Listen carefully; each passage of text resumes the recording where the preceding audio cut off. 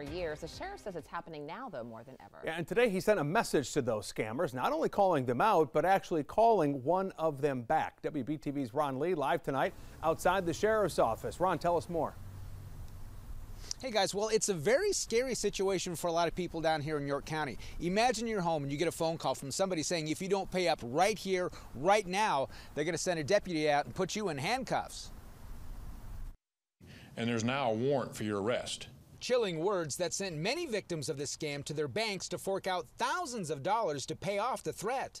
$12,700 this year of people being scammed out of one total over $9,000. The York County Sheriff says the thieves are becoming sophisticated as well, doing research into the sheriff's office instead of guessing as they go.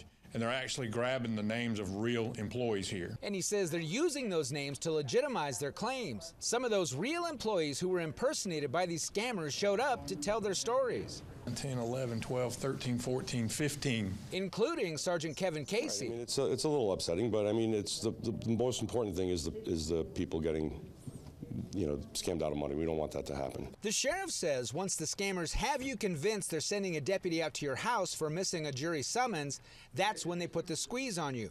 They'll try to have you wire transfer money directly into their accounts, make you purchase gift cards, and even try to get you to send them Bitcoin if they can. When fear strikes people, they don't think rationally. The clerk's office says sending a deputy to your house to arrest you simply won't happen. Please know that we would never contact you to pay any money. I'm going to call a number. To turn the tide, the sheriff actually called one of the scammers back, trying to get them on the phone.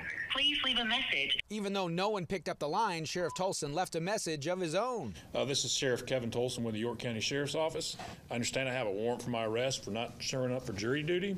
Please contact me at the legitimate Sheriff's Office number.